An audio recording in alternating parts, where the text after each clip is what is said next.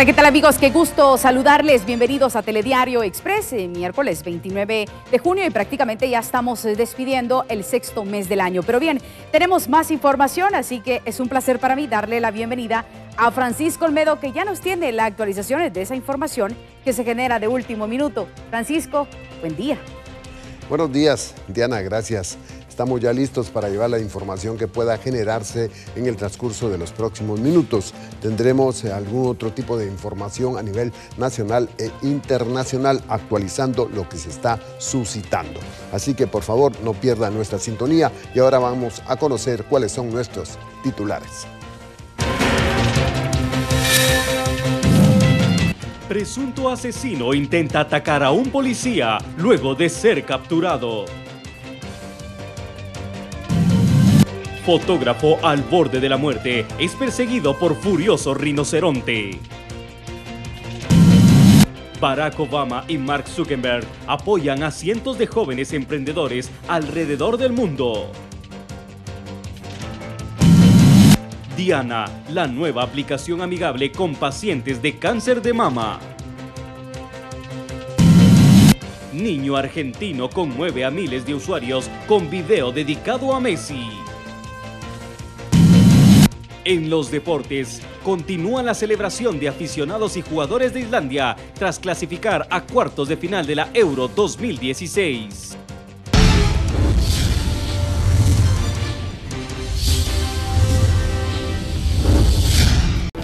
Y volvemos a Guatemala, pero con información positiva. Una exposición fotográfica diferente se presenta en Totonicapán.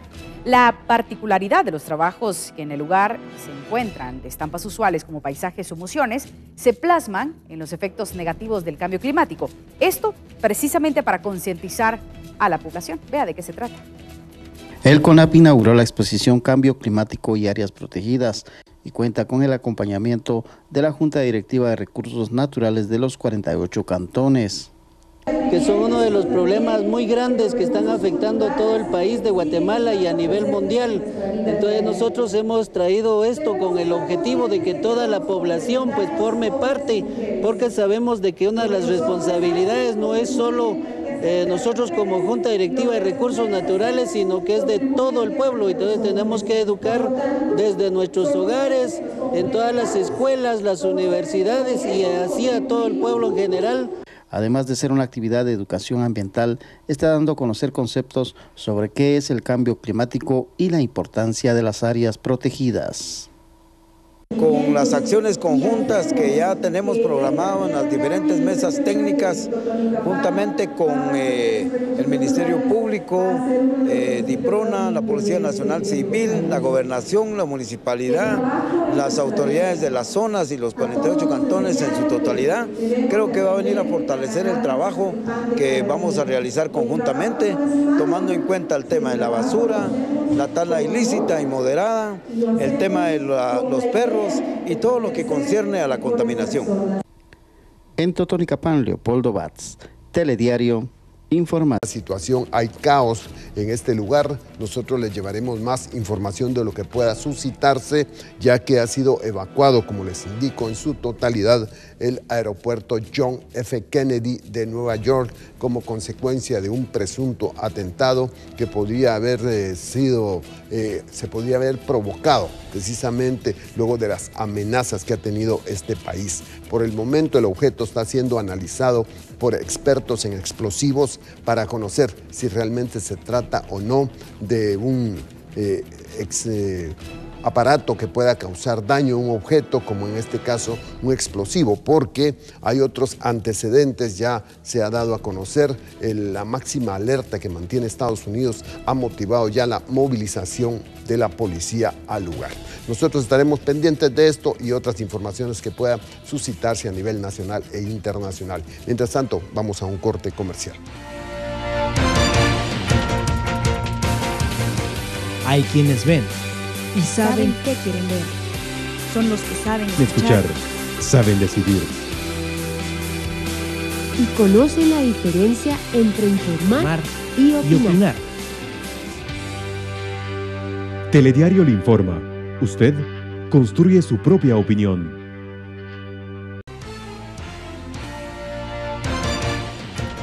Estamos ya de regreso con más información express.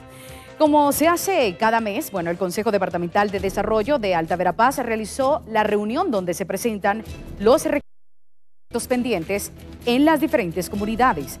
En la misma participaron además varios alcaldes municipales y titulares de instituciones públicas que escucharon a los miembros de esa entidad. También se analizó el estatus de varios proyectos de arrastre y de otras obras, como la construcción y apertura de carreteras, introducción de agua potable y alcantarillado. Además, también se requiere la construcción de escuelas y centros de convergencia.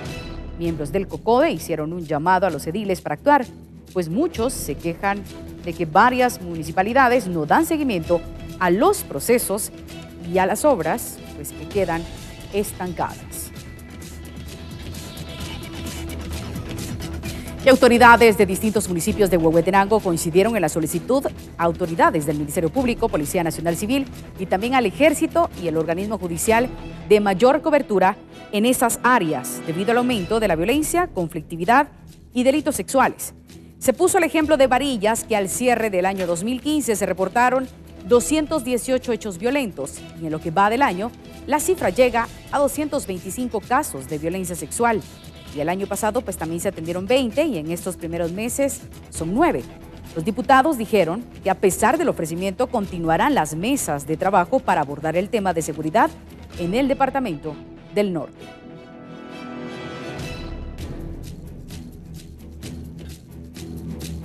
Una bicicleta y un cilindro de gas propano fueron los objetos elegidos para robar por 2 hombres que fueron sorprendidos en diferentes puntos de Retauleu. El que quiso llevarse la bicicleta más bien recibió una fuerte paliza. 2 presuntos ladrones fueron capturados por las fuerzas de seguridad en distintos puntos de la cabecera retalteca cuando pretendían huir luego de cometer algunas fechorías. El primero de los encartados corresponde al nombre de Alexander Morales, de 28 años, alias El Ronrón. Este fue copado sobre la 6ª avenida de la zona número 1. Fue vapuleado por un grupo de personas que le dieron una persecución, ya que lo sorprendieron intentando hurtar una bicicleta. Las autoridades rescataron al individuo luego de recibir una severa paliza. Fue remitido hacia la comisaría 34 de la PNC. Los lugareños denunciaron que este es uno de los responsables de cometer asaltos en las cercanías del mercado San Nicolás de la misma zona. Mientras tanto, en las afueras de una vivienda situada en la calzada Las Palmas de este mismo departamento, fue capturado Aldo Antonio Barrios, de 33 años, indicado por las autoridades de intentar robarse un cilindro de gas propano. Elementos de la PNC fueron alertados por vecinos del lugar. A la llegada de los uniformados sorprendieron al malhechor escalando la pared de la vivienda para poder sacar el cilindro. Que viene desde Quetzaltenango, precisamente en la calle principal de Las Manzanas, aldea Loma Grande. Se ha localizado a Justiniano Constantino Igora Ramírez, de 23 años de edad. Él ha sido capturado ya que, según las fuerzas de seguridad, podría tratarse de un violador en serie de menores de edad. Se presume que él habría violado a la menor de 16 años el 11 de abril, esto en su casa de habitación en Ixhuatán, mientras que también se tiene conocimiento que violó a otra niña de 12 años el 17 de junio, esto en Cabricán. Ante esta situación ha sido capturado y, según las fuerzas de seguridad, también estaría implicado en otros hechos de violación a menores. Por esa razón ha sido consignado al tribunal correspondiente. Vamos a continuar en breve, pero ahora vamos a un corte comercial.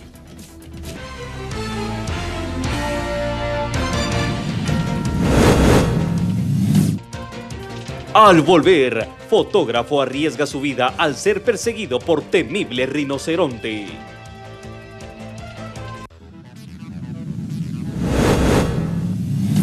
Tenemos información de último minuto, nos la proporcionan los bomberos municipales departamentales. Indican que en el kilómetro 66 de la ruta interamericana una mujer fue atropellada. Ella falleció lamentablemente debido a los golpes que presentaba. Ya ha sido identificada plenamente como Adela García, de 80 años de edad. Aparentemente ella intentó cruzarse la cinta asfáltica, un vehículo venía a gran velocidad, la arrolló y aparentemente también, según reporte de los bomberos, se dio a la fuga el conductor.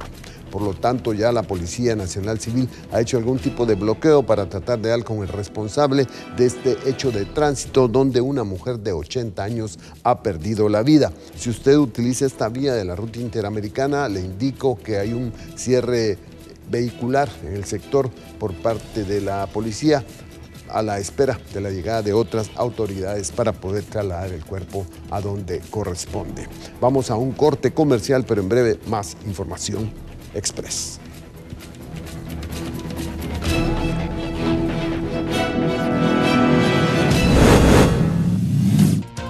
Al volver, niño argentino motiva al astro del fútbol, Lionel Messi, en video compartido en Facebook.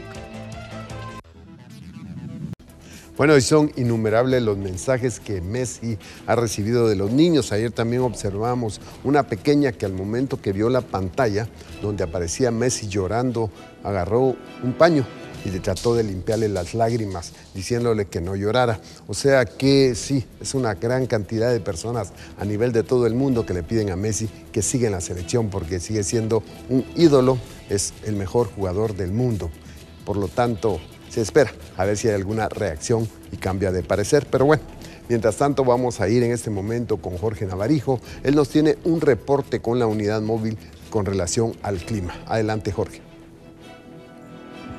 Así es, don Olmedo, en este momento seguimos reportando para Telediario Express con la unidad móvil y es que pues, nos hemos estado recorriendo las calles con la unidad móvil y es que quiero contarle que bueno, las condiciones climáticas esta mañana, pues el cielo comienza a despejarse, igualmente la velocidad del viento se mantiene incrementada, esta situación pues del cielo nublado podría nuevamente volver en la tarde, las condiciones cálidas podrían manifestarse especialmente al mediodía, de acuerdo con representantes del INSIBUME, las lluvias podrían estarse presentando en horas de la tarde y la noche, es parte de lo que queremos compartir, igualmente interesantes imágenes de cómo luce pues, la ciudad de Guatemala esta mañana, ya el cielo pues comienza a despejarse y dar espacio para un radiante sol. Esta es información que le estamos compartiendo en este momento y a través de este reporte, don Olmedo, yo regreso con usted al estudio principal.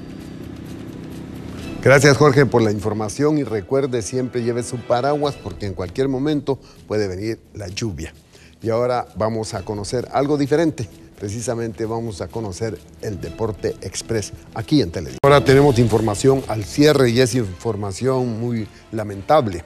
2 hermanos han sido asesinados en el interior de su vivienda, esto en la colonia Catalán, Guastatoya, El Progreso. Según datos proporcionados por bomberos voluntarios que acudieron al lugar, Catherine Solórzano, de 17 años, y Cristian Solórzano, de 24, fueron abatidos a tiros en el interior de su vivienda. Un grupo armado llegó, les disparó en repetidas oportunidades y luego se dieron a la fuga. Al momento de la llegada de los socorristas voluntarios, los 2 habían fallecido. Esta es la información, como les indico, lamentable que tenemos al cierre de esta emisión de Telediario Express. Recuerde, los esperamos el día de mañana a la misma hora para llevarles la información express. Diana, muy buen día. Francisco, también para ti un excelente día. Así llegamos al final. Muchísimas gracias por habernos acompañado. Que tengan una exitosa jornada. Hasta la próxima. Con permiso.